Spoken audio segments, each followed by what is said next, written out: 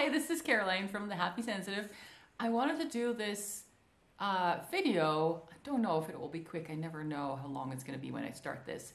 But I was just thinking about, there's a lot of advice out there that if you're dealing with a narcissist in the workplace or your community or your group of people you hang out with, that if they're sharing bad stories about you, or they're doing something, a lot of people will say that you should just let it roll off your back and just ignore them and don't try to counter their story. And I have a very different opinion on that, actually, because the stories we tell each other about ourselves and about other people, they have power. And if someone is going around sharing a story about how horrible you are and some things that you apparently did, which you did not do, or they're sharing some version of what they want others to believe, and you know that it's just a bunch of bullshit and it's really not what happened. If you don't counter it, then that story that they're telling will start to take hold. And other people don't have any other story to go with, so they will just go with the story that the narcissist is sharing, or then they might have their doubts, but they'll also be wondering like, why is the other why are you not sharing your version of things? So I have just found it's actually really, really important that you share your side of things. And not that you fight it out with the narcissist per se, but that if you're in a group, if you're in a community, if this person is telling other people something about you, or is treating you in a really bad way, and nobody else seems to know about that, right? Like, so they're doing these things kind of secretly when nobody else is watching. And if you don't share that, if you don't tell people that, then they won't know. And initially, there's like this balancing point where initially it feels maybe like it's just pointless and it's a waste of time, and like, why would you try to go against this narrative when maybe it's a very powerful narrative, right? Or like, narcissists are very often very good presenters and storytellers, and so they're very good at presenting themselves in a certain way. And it may seem to other people that what you're saying it doesn't make any sense. People who don't know this person well might say, well, but they're such a nice person, and I don't have this problem with them, and I can't make sense of this. But if you just leave it there, and if you just hide what's really going on, you never talk about it because you figure nobody's going to listen, or I have to take the high road and have to pretend like it doesn't get to me. What you're doing is you're enabling the narcissist to keep on going, and you're enabling their story, their version of reality. You're giving it more power. Whereas if you talk back against it, just by being honest, right? And just by also letting people know, hey, this is what really happened. Or, hey, I'm really upset today because this person did this. And they're like, really? Why would he do that? Such a nice person. It's like, I don't know. It's like, I've seen a really nice person to this person, but I've also seen them do this. That power balance starts to shift. And it will start to shift for you especially, because what you may not realize is how much influence the narcissist version of things has on you, right? A big power that narcissists try to create is that they want everyone to believe their version of things, and the victim, the person they're targeting, is going to feel all alone, like nobody believes them. I actually have an example of that. I was just a few weeks ago. I was outside, and on the streets near to my house, there was something that was going on. There was a woman and a man, and they were clearly in some kind of fight or something. It wasn't physical, but he was very, very loud and very kind of verbally aggressive, and he seemed like he could explode any moment and he could do whatever. And I'm in Europe, so I'm not worried about guns or anything, but I also wasn't particularly worried that he was going to do anything outrageous. But it did seem like the kind of situation where he might like shove her up against a wall and like semi-choke her or something like that. It was like that kind of level of intensity. And it all happened very quickly. So I was like, wait, what is this? I was like, okay, well, I'll pull out my phone so I can call the cops. And it went very quickly. Before I could even call the cops, he had already left. The guy had already left. And the woman was standing there just by herself, all alone, and kind of looking just kind of dazed, you know, like, what was this? And so I asked her, like, would you like me to call the police? And she's like, yes, please do. And then, you know, the guy, a few minutes later, the guy came back. So she was standing with me. This guy was like yelling at her. She was trying to reason with him. But that's a whole other story. But one of the things she said to me is that this guy, she's like, behind closed doors, he does all kinds of things and nobody ever sees it. She says, and nobody ever believes me. Right? And so one of the things I did is I told the cops about what I saw, which was that he was very aggressive. He was even, as I was on the phone with the cops, you know, he was yelling in the background, and there was a lot of weirdness with that. But one of the things that was really powerful in her world was that she felt intimidated because everybody seemed to believe him. And so the first things that needed to happen is that we needed to shift that story. And one of the ways that I was able to be a part of that in that moment was say, I saw him being very aggressive. I also saw him go from very aggressive and puffed up, and I mean verbally aggressive, so yelling and just being really big and loud and just intimidating. And then he went to being a sweet little pussycat in 2 seconds. Very strange, very manipulator tactic. So it seems like he was doing it on purpose, like he was being big and loud and puffy, like, I'm gonna huff and puff and blow your house down kind of thing. Like, it seemed like he was doing it on purpose and he was in control of it because he was able to shift and talk differently to me. And so he's trying to tell me that he was trying to gaslight me as well, that I was very kind for trying to get involved, but I didn't really know what was going on. And I did a quick energy read on her and on him, just kind of confirm some things. This guy, massive psychic narcissist, which means he's not connected to his feelings. He's not connected to himself. His ego is taken over. He wants everyone to believe what he wants himself to believe. So not trustworthy. She, grounded, energetically balanced, meaning she's connected to her feelings. And you could also see that she was, her behavior was just ongoingly a little bit panicky and frantic, and clearly like shaking and panicky as in like talking very fast. But it made sense in that context, right? It made total sense. So yes, I believed her. I told the police what I saw. I went with her to, she knew someone in the area where she could stay, and then the police could go over there and talk to her. I checked in with her later. The police had taken her statement and everything. But that part, I just thought that was just an initial part. Obviously, there's a lot more going on there. But that part of her being believed in her version of things was incredibly important. Because that story that he had, where he was the good guy and she was the crazy one, and whatever might have happened, that she deserved it. And he was trying to talk to me that way as well. He was trying to rope me into his story of, you know, poor little him, and he was the victim, and she was all crazy, and this is a narcissistic tactic, trying to control the story.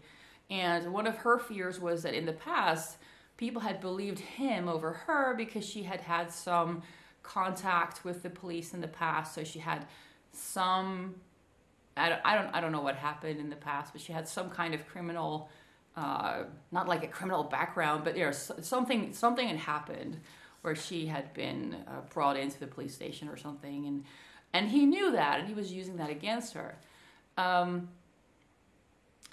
So for her, in her experience, she felt powerless because she was convinced, they will not believe me, they will believe him. right? And so for her, that was when I said, like, I believe you, and I've seen him be very aggressive.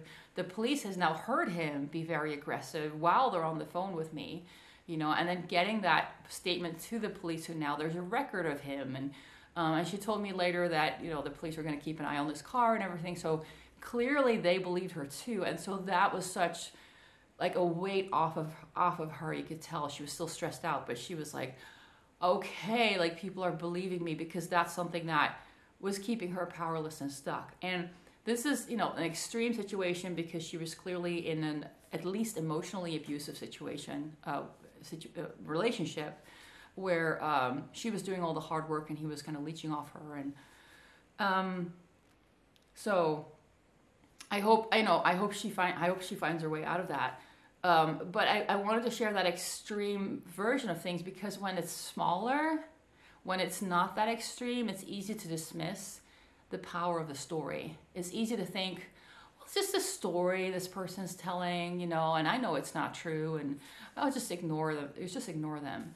But the stories people tell become the reality of how people see each other, and how they see you, and how they react to you, and how they respond. And they create power dynamics as well, right? If you become the crazy person in a certain situation, if people start to see you as a crazy person, if the story about you being the crazy person is the dominant story, you may think, well, it doesn't matter because I know that's not true. And in a sense, that is correct up to a point, but it influences other people and how they behave and how they treat you. So it's very powerful to start taking that story back and saying, actually, what this person has been doing or saying is total bullshit. Here's what actually happened. And of course, when you tell your version of things, there's always that fear of like, what if they don't believe me? You know, what if people think that I'm just making this up? What if, so the fear will come up. But it's important to do it anyway. And you'll find that when you get better at doing that, when you do that consistently, you'll start to find more people on your side. You'll start to hear more people saying, yeah, I also had this weird thing with this person. Yeah, I also found that this didn't quite make sense. So that power dynamic starts to shift, and you start to feel like, oh, they don't have this power over me anymore. They don't have this power to tell the version of things. They are not the master of the universe of how everyone's supposed to look at things. I actually have a say to it. I have a voice too. And if they screw with me, if they mess with me, I will speak up, and I will let people know that they were screwing with me, they were messing with me, they were not being honest, they were not being forthright. And that is actually a very, very powerful thing. Some of you may know this and some of you may not. So I just want to mention this here, that I do have a program for highly sensitive people who want to heal from narcissistic abuse. And this program is designed for anyone who has been in narcissistic relationships, whether that's romantic relationships, family dynamics, work relationships with narcissistic people, and you are not currently in a relationship, like in a romantic relationship with a narcissist now.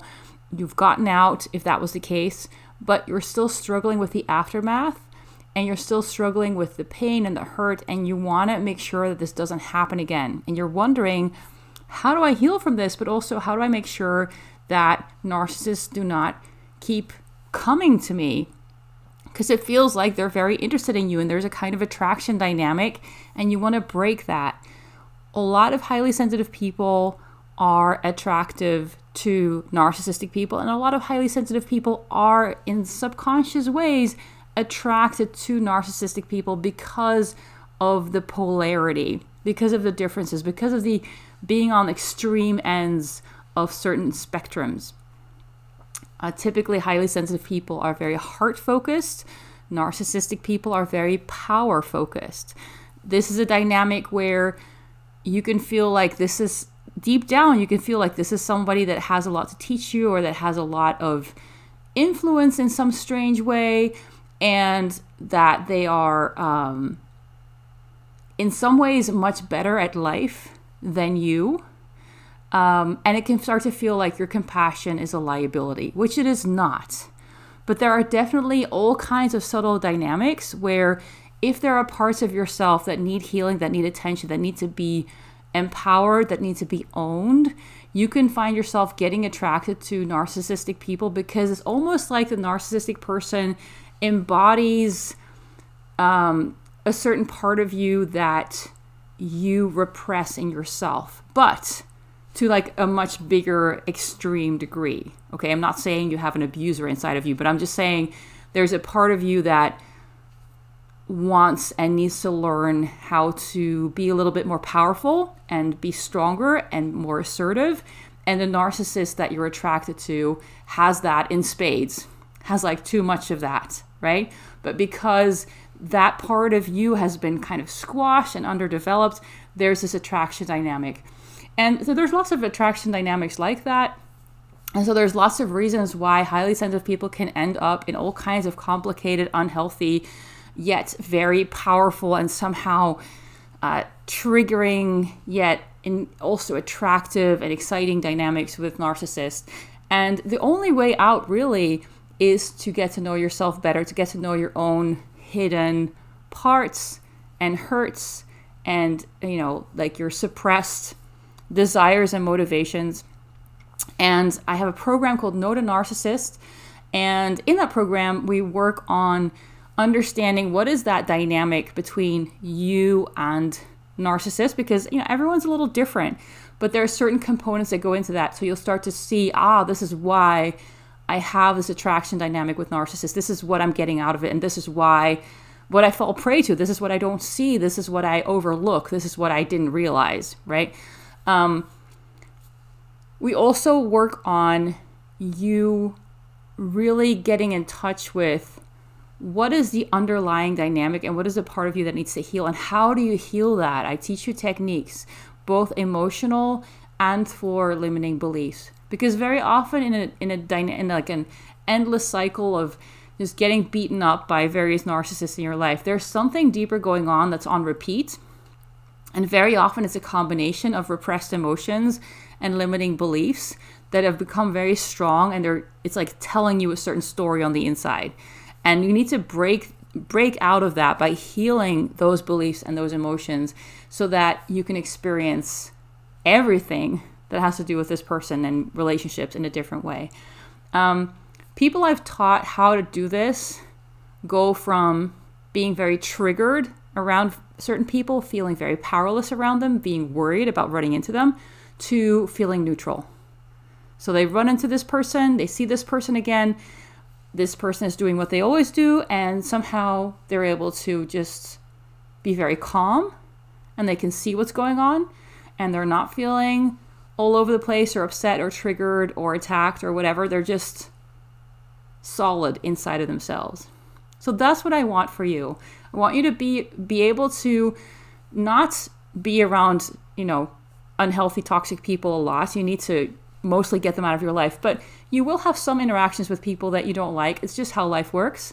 And when that happens, I want you to be able to be in a space where you are just calm, cool, and collected, not because you're suppressing your emotions, not because you're pretending, but because you've truly worked through the triggers and the pain and the hidden emotions, and you're no longer afraid of that dynamic because you've worked through everything that has to do with that on the inside. Everything that got you roped in, that got you worked up, that got you scared.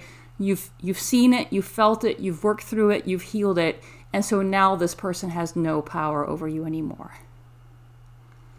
If you're interested in that, check out No to Narcissist for highly sensitive people. I'll put a link below. It's on my website, thehappysensitive.com, under the coaching tab with my programs. So I hope this was helpful for you. Keep telling your story, and have a really good day. Bye-bye.